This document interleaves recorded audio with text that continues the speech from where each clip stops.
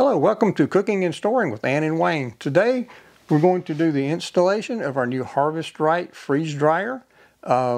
We just did a video about unboxing. If you want to see that, I'll put a link in the description to how we unboxed it and everything that comes with the machine. This is the medium size, has 4 trays in it. There's a large size and a small size as well.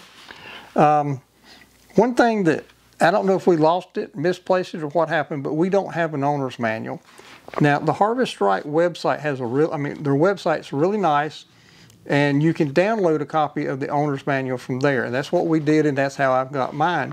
If you need an owner's manual, if you want to look at one before you purchase a machine, there's a link in the description. It'll take you right to where the owner's manual and some other documentation that you can download and look at before your purchase. Or even if you lose your manual and need one later, you can still get one. But anyway, what we're going to do is we're going to install the appliance itself. We got the Premier vacuum pump. There's also a lesser pump and an oil-free pump. We got the middle grade pump, which is what comes with it kind of standard. We got a couple of hoses. We got oil that came with it. I got another bottle of oil here. I'll tell you about that when I get to it. And a couple of power cords. And we've also got a bucket that was ours that didn't come with it, but over here on the side, we'll explain that here in a few minutes. Now, after unboxing your appliance, the first thing they have you do is they want you to check this seal to make sure it's good and clean. So your door handle, you turn it counterclockwise, about a full turn, and this is the rubber seal that they want you to make sure it's clean. If this rubber seal isn't good and clean, you can lose your vacuum seal, which will give you problems with freeze drying your foods. It also wants you to check the inside of the door to make sure that it's good and clean. Now, we've already done that, so we'll close the door, turn the handle about one full turn. That latches the door back in place, and that part of the instructions or installation is complete. Now, the next step is installing the oil into your pump. Now, as I said before, this is the Premier pump, which is the middle of the 3 models that they've got. This is the oil that came with the machine. If you see oil for sale, it comes in a bottle that looks like this. But the oil that comes with the machine is in a bottle like this. So don't get confused about the 2 different bottles because it is the same oil. So anyway, to get started, this is the diffuser filter. It's also the filler cap. So you unscrew that, set it to the side. You pour your oil in here, and you watch this sight glass, and there's a minimum and a maximum fill on this little scale here, and you want to fill it until the oil level is about halfway. And they say to fill it slow to make sure you don't overfill it.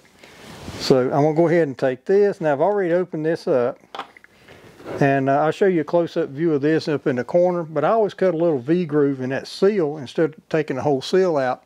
That way I get a smaller stream of oil coming out. So we're going to do this to fill this thing up. So if I'd taken that whole seal off, that would flow a lot faster.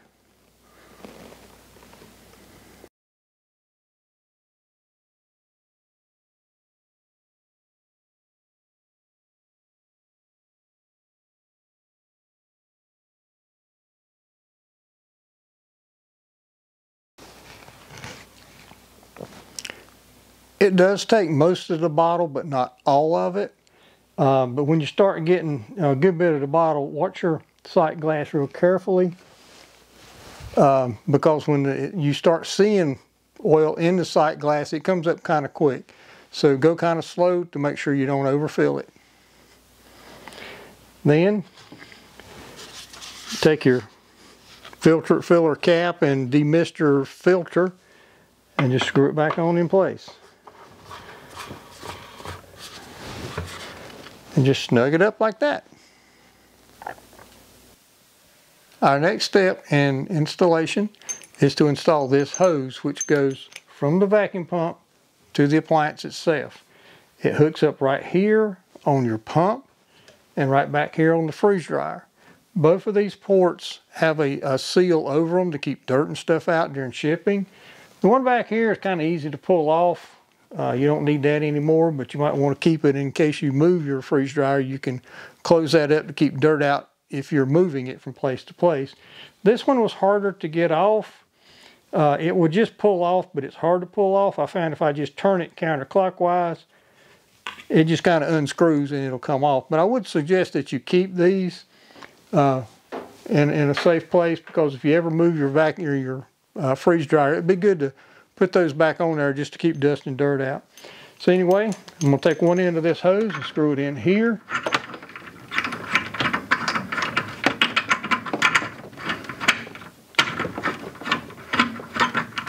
Well, I'm going to try to anyway. All right, and the other end, and screw it in here. Now I'll tell you, just take your finger and wipe around that before you do this, just to make sure if there's any dust on there you get it off, because this does have to seal good when you screw it down. And what they tell you to do is just hand tighten, real good, hand tight.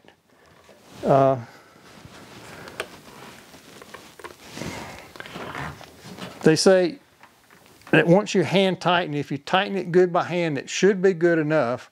If you have trouble with it leaking vacuum, you can take some pliers or something and turn it just a little bit, but be careful you don't over tighten it, because that can cause problems.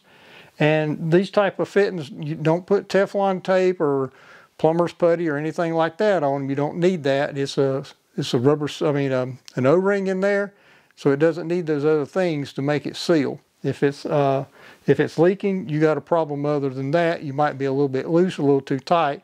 Anyway, that's how you hook up the hose. Now, we've got a little connector, little knob right here. It's got an O and a C. The C stands for closed. The O stands for open.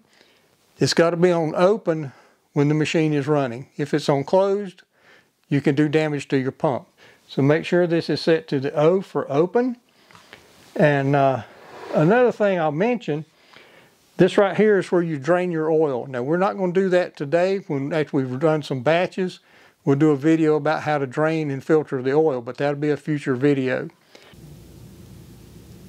Now for a couple quick tips in finishing up.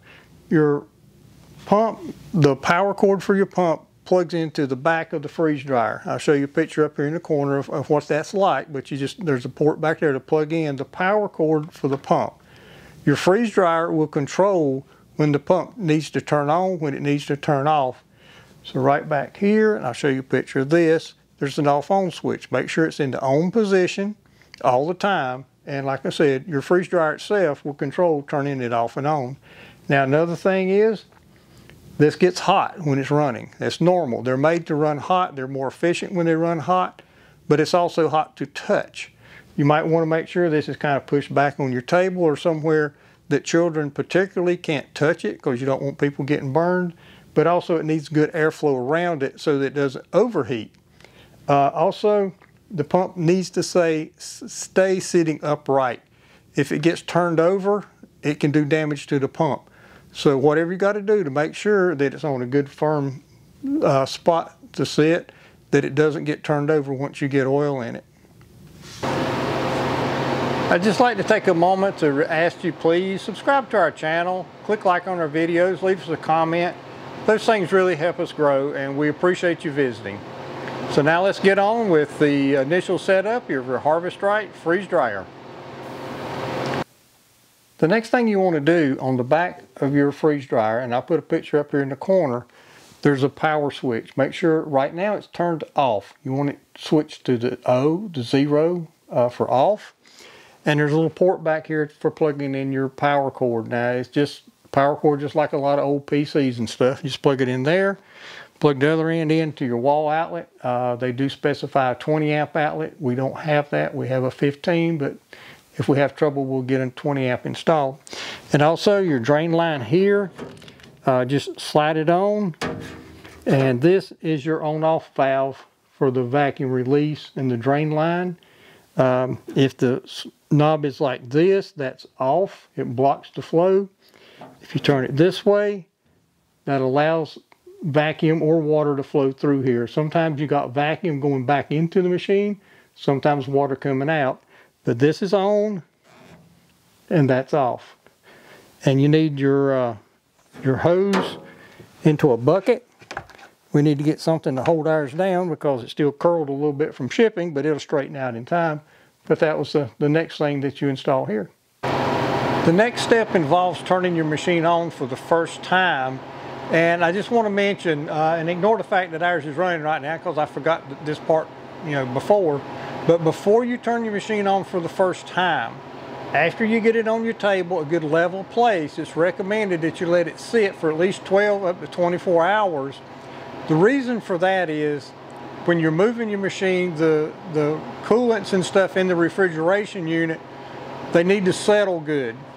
And if they don't, you can cause problems with your refrigeration unit if you turn it on and it has been on its side, especially if you had to turn it on its side like we did to get ours up on the table. We waited 24 hours before we turned ours on for the first time. And like I said, that's just for when you turn it on for the very first time. Now your instructions may tell you the next thing is to install the insulating pillow that goes behind the door. Now the Harvest Right people have determined that that insulating pillow isn't necessary anymore, so they don't ship the new machines with one. So if you don't have one, that's not a problem. They just don't include it anymore. Now the next thing they tell you to do, with your door sealed and your vacuum line over here turned off, turn the power switch on the back of the machine. So I'm going to do that now. And just momentarily, you'll see the display light up. There we go. It says initializing. And there's your home screen.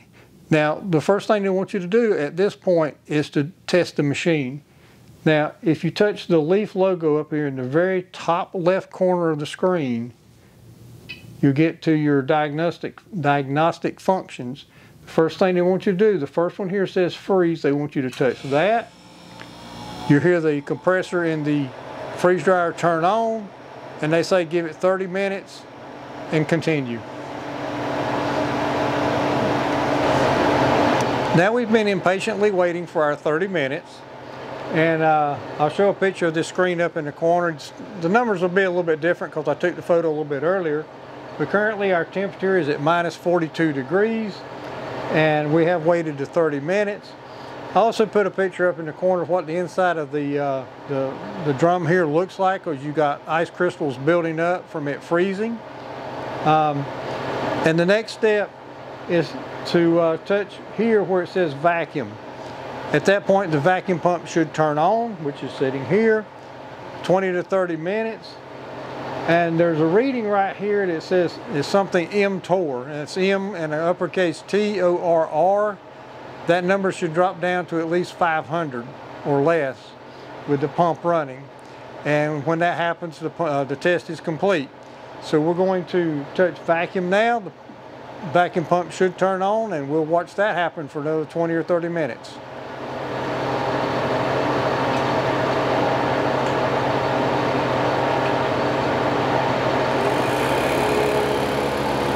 Now the pump just turned on.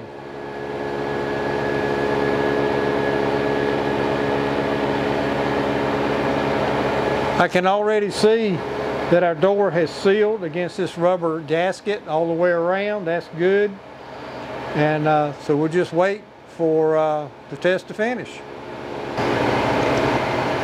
Now it didn't take us 20 minutes, but our mTOR reading right now, it's at 461, which is well below the 500. So at this point, it tells you to just press done. But before I do that, if you run this test and it doesn't get down to 500 or below, you probably got a vacuum leak somewhere, and the instructions will tell you to check your door seal and make sure the drain line is closed and things of that nature. But in our case, we did get below 500. So we're going to press done, and when we do that, the compressor will turn off and the vacuum pump will turn off. So pressing done. And that brings us back to our home screen. Now right now the chamber is still vacuum sealed, and to release the vacuum, you open the valve over here on this side. I'm going to open it just a little bit to let the vacuum come out kind of slowly.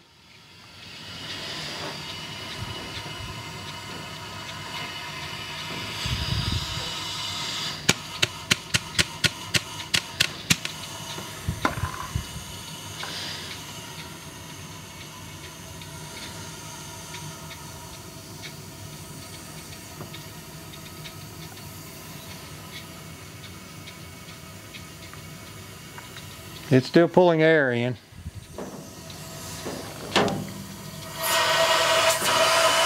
Parts of my hose were crimped. That was keeping air from going in.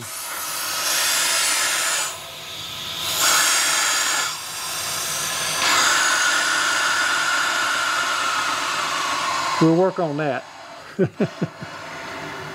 Because that was keeping the air pressure from going in to keep the, you know, neutralize the vacuum. So at this point we should be able to open our door. There we go. That's ready for the next step. That test is complete and we're ready to do our first batch. So that concludes our video about how to set up your Harvest Strike freeze dryer. It's really takes a little bit of time, but it's not that difficult.